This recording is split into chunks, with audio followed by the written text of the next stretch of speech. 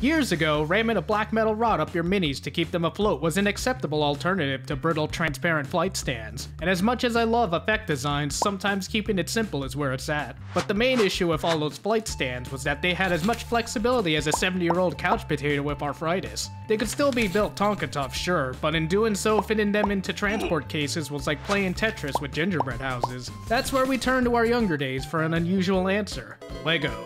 Their modularity is world famous, and it could benefit your smaller flying models and even skimmers, if you're willing to commit some serious heresy. Not like Daddy Issues Galactic War Edition, I mean nuclear grade pop culture toy heresy. The pieces we're looking at in particular are these: the small toe socket connectors, the axle with toe ball, assorted Technic axles, and Technic connectors.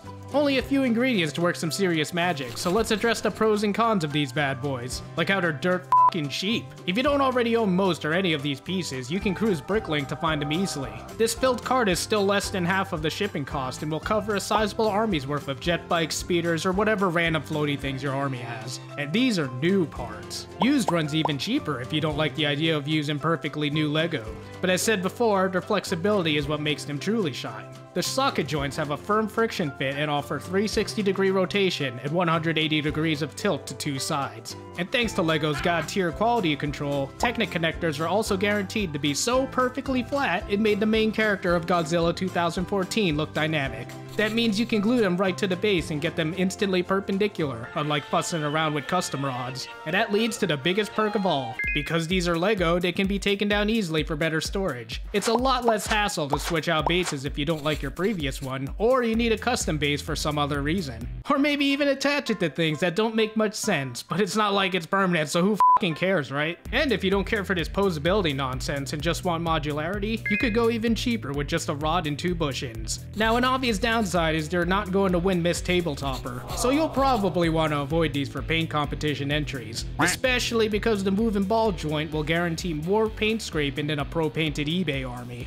Rest assured, at least that ball joint is only really an eyesore from awkward angles. But if you're still worried about someone seeing the ugly part of this design, just remember, from a tabletop point of view, no one should be at that angle unless they're checking line of sight or purposefully upskirting your model. And we all know anyone who upskirts without consent is a prime target for slapping and yelling. That said, saying the smart bird on YouTube insisted you could clap someone's cheeks for eyeing your toy's nether regions probably won't hold water in court. Now, another thing to note is that this relies on friction to make variable poses, so heavier models are out of the question. Even upgrading to the heavier Bionicle style ball and sockets is only really viable for the larger plastic skimmers or flyers, so you should probably stick to the heavy metal album for the Forge World stuff. And while we're at it, we'll address the other modular competitor: magnets. There are awesome pre-made magnet stands on the market, and while they look great, you're certainly paying a premium. They got your answer for the heavier flight stands though. Absolutely an option for poseable flight stems, but this Lego design remains the most cost efficient and was built to withstand roughhousing toddlers. Plus, if something breaks, the Lego one is that much easier to fix. This was more of an opinion article than one of my crash courses because, well, using Lego should be straightforward, but here's some tips after doing this myself. When selecting parts off Bricklink, they come in a few varieties, but the color doesn't really matter because, remember, committing heresy here: gluing and painting Lego. Yup, sacrilege, and the 9th deadly sin right after clapping when the plane lands.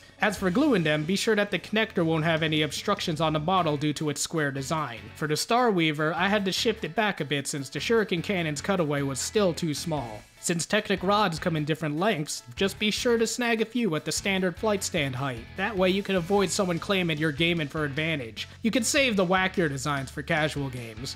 And for the best blend of durability and modularity, I recommend gluing only the socket to the model and maybe the ball joint to the chosen Technic connector. It's far less stressful to remove from the flight stand rather than disconnecting from the ball joint. Should be better for its longevity too. Hope that gave some food for thought. Thanks for stopping by. Have a f***ing awesome day, and I'll see you next time.